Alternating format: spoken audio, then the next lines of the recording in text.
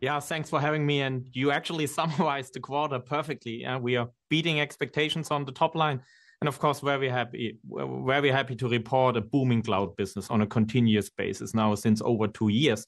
And also at a growing base, our current cloud backlog, which is the prediction of our cloud revenue in the quarters to come, is now over 11 billion, growing at 25%. But even more important for me, Karen and team, is that we are keeping our promise. So in Q1, we're also reporting an increase in operating profit of 12%. And that was always our promise, to come back to continuous profitable cloud growth. And this is what we are doing. So I'm very proud about the team. Christian, we are witnessing headwinds for businesses globally.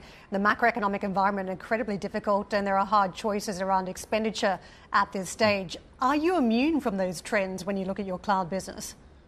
I mean, look, Karen, the good piece is we are serving customers in over 25 industries, and we are present in every geography. And of course, talking to C-levels these days, are they feeling the economic pressure? Yes, absolutely, they do. And not everyone has the pricing power to offset this pressure coming from inflation.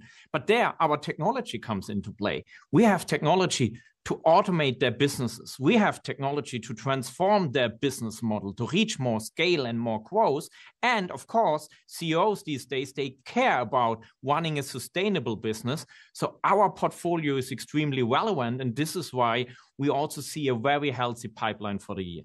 Christian, as you talk about automation, I haven't heard a lot about AI, and that's from you so far. It's in the report today. I know some rivals have used AI across supply chain planning. You've managed to embed AI in some of your SaaS products. What do you see from here, given it's such a big industry buzzword?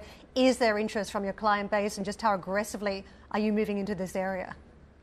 Yeah, so look, we at SAP, we are strong believers since many years, actually, that AI needs to be built for businesses. So what does this mean? So we are infusing AI into our software for HR, finance, supply chain, to run these businesses more automated and more intelligent. And are we believing that ChatGPT will be disruptive for certain of these functions? Absolutely, we do.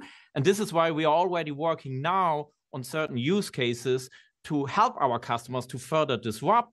And I hope you're going to join us at Sapphire, because we will have some very exciting announcements at our annual customer conference. Christian, obviously the focus on companies now is for management to demonstrate efficiency and to show that they can run a lean business model. Back in January, you announced 3,000 headcount to go.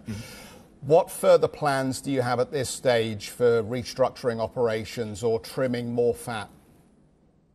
Yeah, looking that we are off to such a great start now in Q1 and looking at our momentum and the pipeline, there are no further plans for restructuring right now. Of course, also given that the macroeconomic situation stays like it is, we have a very booming business. And we also just announced a few new innovations like Grow with SAP, where we are addressing millions of mid-market customers to grow and scale their business with our true native cloud ERP.